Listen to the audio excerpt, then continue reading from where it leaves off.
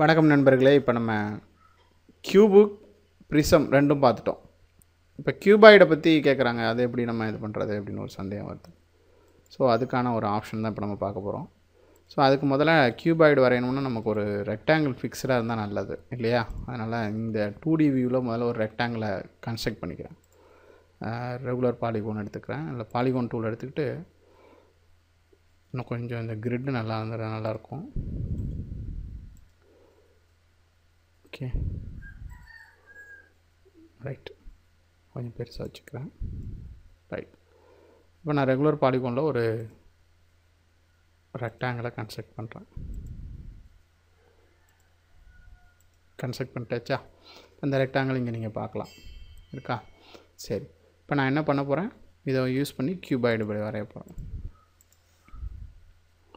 So இங்கே மூணாவது ஒரு ஆப்ஷன் இருக்குது பாருங்கள், எக்ஸ்ட்ரூட் டு பிரமிட்னு ஒன்று இருக்கும். அது வந்து ஷார்ப்பாக போகிறதுக்கு ப்ரிசம் அப்படிங்கிறது நமக்கு தேவையானது. ஸோ அதை செலக்ட் பண்ணிவிட்டு இங்கே 4 கார்னர்ஸ் இருக்கு இல்லையா, நம்ம செலக்ட் பண்ண வேண்டியது 1 2 3 4, எத்தனைனாக்கா 5 கொடுத்துறேன்.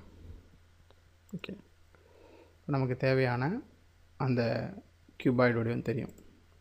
ஸோ இப்போ இதனுடைய நெட்டுக்கு நம்ம வழக்கம் போல் நெட் ஆப்ஷன் செலக்ட் பண்ணிட்டு இந்த இது மேலே கிளிக் பண்ணாலே ஆட்டோமேட்டிக்காக நமக்கு நெட்டு கிடச்சிரும். கொஞ்சம் பெருசாக இருந்ததுனாக்கா நீங்கள் ஜூமின் ஆப்ஷன் பண்ணிங்க, வழக்கம் போல் தான்.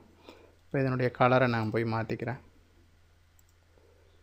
கலர் எப்போதுமே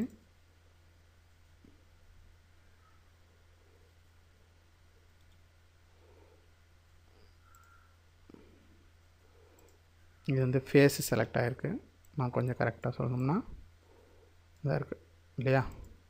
இதில் போயிட்டு செட்டிங்ஸ் ஆப்ஷனில் போனால் கலரில் நான் வழக்கம் போல் சொன்ன க்ரே கலர் செலக்ட் பண்ணிங்க, ஒப்பாசிட்டியை 0 மாற்றிங்க. ஸோ நமக்கு ஸ்கெலட்டின் மட்டும் நம்மளுக்கு கிடைக்கும். இப்போ நமக்கு பார்த்திங்கன்னா தெரியும், இந்த ஸ்கெலட்டின் மட்டும் இருக்கும். ஸோ இப்போ அதை வழக்கம் போல் அந்த மூவ் டூலை யூஸ் பண்ணி நம்ம இந்த க்ளோஸ் பண்ணுறது ஓப்பன் பண்ணுறது நம்ம செஞ்சு காட்ட முடியும். ஸோ ஓகே தானே உங்களுக்கு? இப்போ இதனுடைய ஸ்கெலட்டின் நம்ம மாணவர்களுக்கு சொல்லித்தரத்துக்கு கொஞ்சம் வசதியாக இருக்கும். இதை நான் பெருசு பண்ணி ரொட்டேட் பண்ணி கூட காமிக்கலாம். நீங்கள் தெரியுதா? இந்த இடத்துல உங்களுக்கு இந்த ஆக்சிஸ் கொஞ்சம் சிரமம் இருந்ததுன்னா அதை எடுத்து விட்டுலாம். பிளேன் வேணாம்னா பிளேனை எடுத்து விட்டுலாம். ஸோ இப்போ கிளியராக இருக்கும். ஓகே, இந்த இடத்துல நம்ம எக்ஸ்க்யூட் கொடுக்கும்போது நமக்கு எத்தனை 5 யூனிட்ஸ் கொடுத்திங்கன்னா அவ்வளோ பெருசு இருக்குது. அதாவது 3 யூனிட்ஸ் 4 யூனிட்ஸ் நம்ம எப்படி முதல்ல ரெக்டாங்கிளை செலக்ட் பண்ணிக்கிட்டு 4 பாயிண்ட்ஸ் செலக்ட் பண்ணோன்னே அது எவ்வளோன்னு கேட்கும் மெஷர்மெண்ட்டு. அதை கொடுத்த விதத்துக்கு நமக்கு இந்த கியூபாய்டு கிடச்சிரும். ஸோ இப்போ இந்த கியூபாய்டுடைய வழக்கம் போல் ஏரியா, இது ஒவ்வொரு ஏரியாவும் கிடைக்கும். ரைட், அண்ட் தென் வேல்யூம் பொறுத்த வரைக்கும் இந்த ஏங்கிறதுனா அதை கிளிக் பண்ணிங்கன்னா அதனுடைய வேல்யூம் கிடச்சிடும். ஸோ ஓகே தானே? ஏன்னா நம்ம தனித்தனியாக செலக்ட் பண்ணால் ஒரு சைடுக்குன்றதுனால வேல்யூம் ஒத்து வராது. இந்த ஜிங்கிற லெட்டர் எங்கே இருக்கோ அதனுடைய வேல்யூ. ஸோ ஜியினுடைய கலரை நம்ம கரெக்ட் பண்ணிட்டோம்னா செட்டிங்ஸ் ஆப்ஷனில் கலரில் ஃபுல் ரெட்டு, ஒப்பாசிட்டி ஃபுல் கொடுத்துட்டோம்னாலே